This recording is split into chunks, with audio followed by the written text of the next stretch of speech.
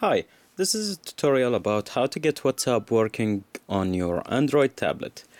Of course, you will need an Android phone that's rooted, and you will have to install Titanium Backup, and you will need an Android tablet that's also rooted with Titanium Backup, and you will need some file explorer like ES File Explorer.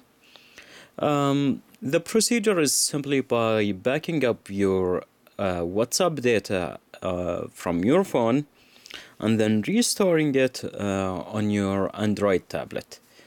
I will go through the whole procedure. It's easy. Go to Titanium Backup, go all the way down to WhatsApp. Here it is. Back it up.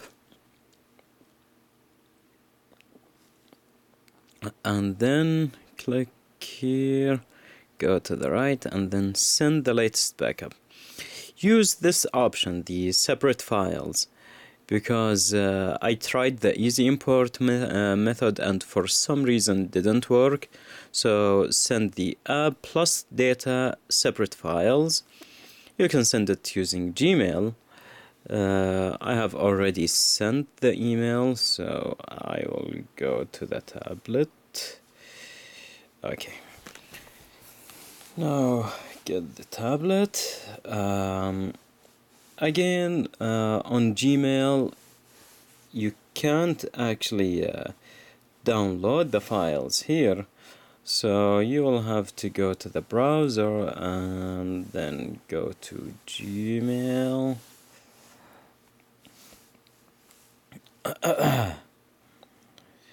And okay, here are the files. Download the first file. Oops, downloaded it twice. No, only once. Download the second file.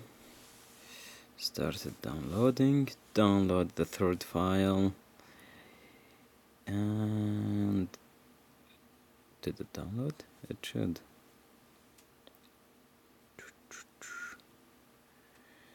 Downloaded one, two, no, download the third file. Okay, here we go. Okay, so now that you have downloaded the three files, you can use ES File Explorer, for example. It's free.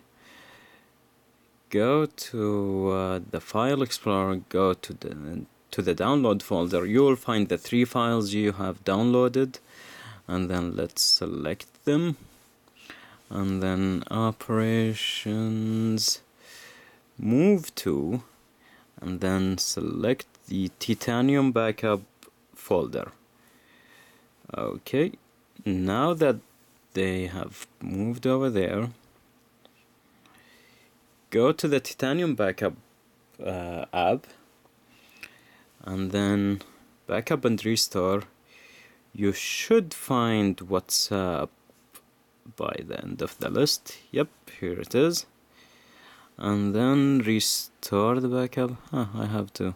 Anyway, restore the backup. Restore app plus data.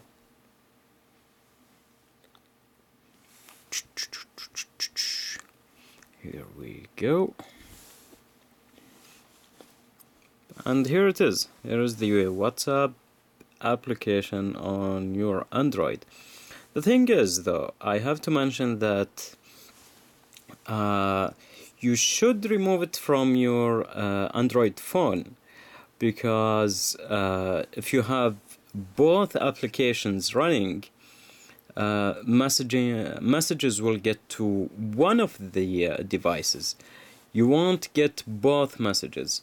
If the tablet is connected and the phone is not, you'll get messages here and not on the phone. If your tablet is connected in your house, for example, and you have your phone outside, your tablet will get the messages, but you won't have any messages on your phone. So you should have only one app running. That was confusing for me in the beginning. That's why I have to remind you about that. And that's all. If you have any questions, what's wrong? Focus. Okay. If you have any questions, you can just ask me, and that's it. Good luck.